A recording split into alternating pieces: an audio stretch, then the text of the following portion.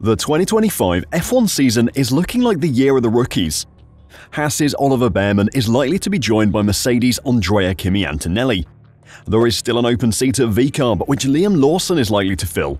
And now all indications are pointing to Alpine giving another promising youngster a shot.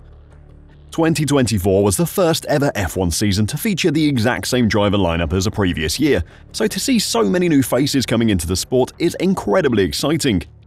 But while Alpine might be making some exciting changes to their driver lineup, things behind the scenes are far from happy. A third new team principal in 12 months could find themselves facing a factory strike amid rumours of closures and sales. Today, I'll check out Alpine's F1 lineup for 2025 and fill you in on the chaos behind the scenes. So, don't go anywhere. A French F1 team with an all-French driver lineup was an exciting idea when it was announced that Esteban Ocon and Pierre Gasly would be driving together in 2023. What was exciting on paper turned out to be anything but on track.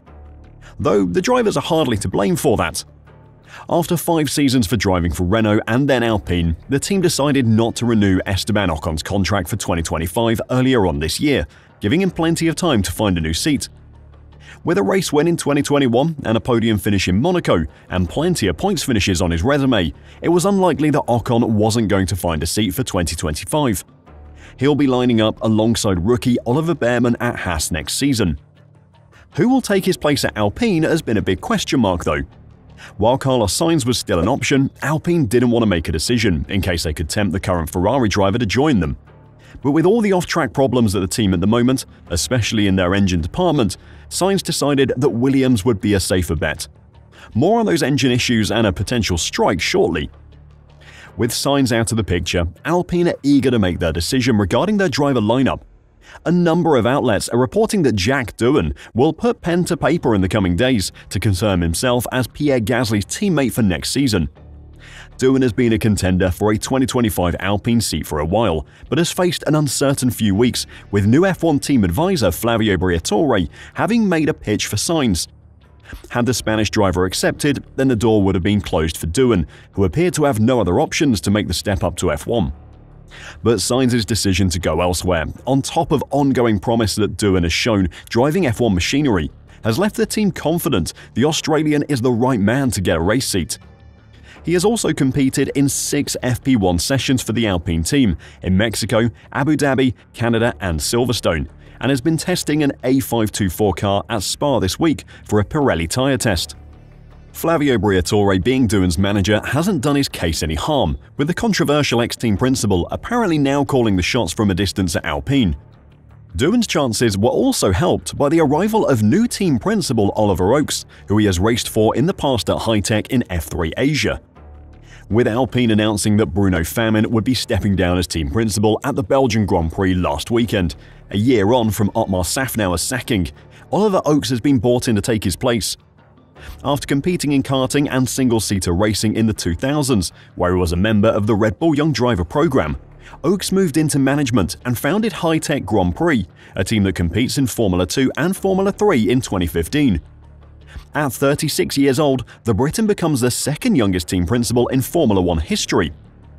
I'm extremely grateful to Luca Di Meo, the Renault Group CEO, and Flavio Briatore for this opportunity to lead BWT Alpine F1 team back to competitiveness, said Oakes.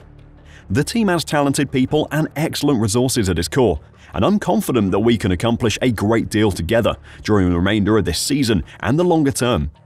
I look forward to getting started after the summer break. Oakes is not stepping into an easy role. In fact, being a team principal at Alpine is probably the hardest job in F1 at the moment.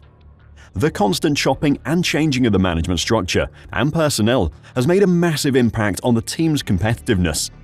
Having finished 4th in the Constructors' Championship in the first season of the new technical regulations, the team have slipped to 8th at the moment and look out of touch of Haas and VCARB ahead of them.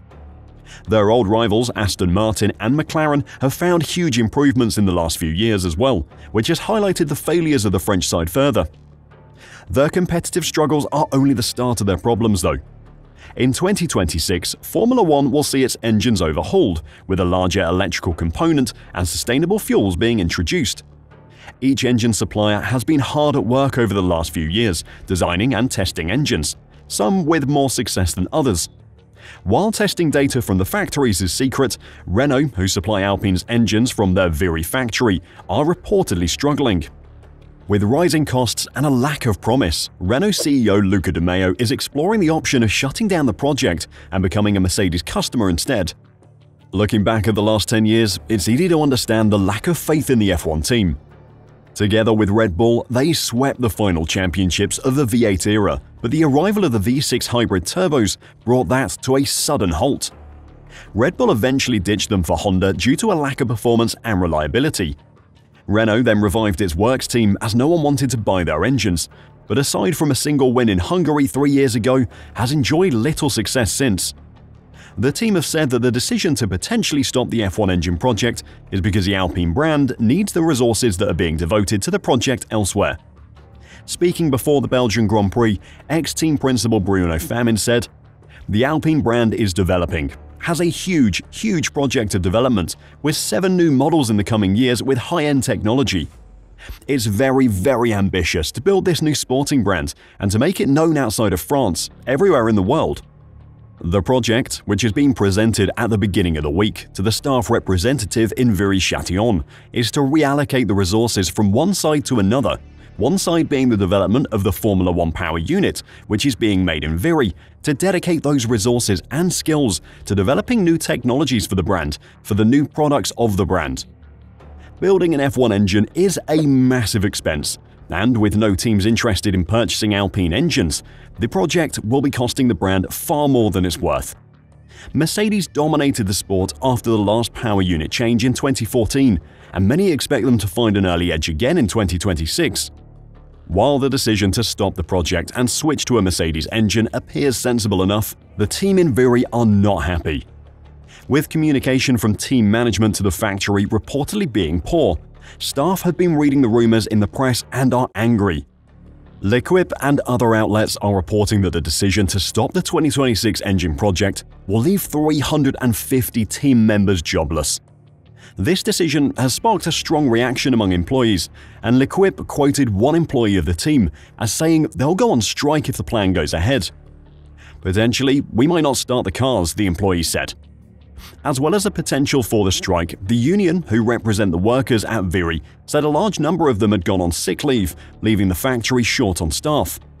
While the excitement of a new young team principal and the addition of another rookie to the F1 grid may be big positives, a dark cloud still hangs over the Alpine team.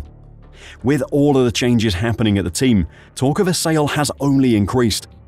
Andretti are obviously mentioned regularly, but with Oliver Oakes now at the team, a potential sale to Hitech is also up for discussion.